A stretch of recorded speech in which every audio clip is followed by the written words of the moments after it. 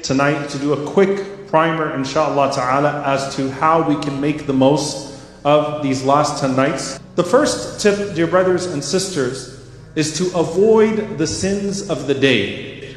Number 2, avoid conversations at night. Number 3, very self-explanatory, but something that we might lose: catch Isha and Fajr in congregation.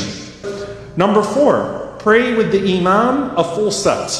The Prophet ﷺ said that whoever prays behind the Imam in Qiyam until the Imam finishes, then that person has caught the entire night of prayer. Number 5, read the Quran extra throughout the night.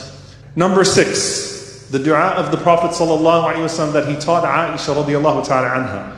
Allahumma innaka afuwan tuhibbul afwa fa'fu anni. Number 7, make dua and dhikr even while you are in motion. Number 8, increase your prostration, increase your sajda on these nights. Number 9, giving in charity. Number 10, spend the last few moments of every single one of these 10 nights in istighfar and seeking forgiveness.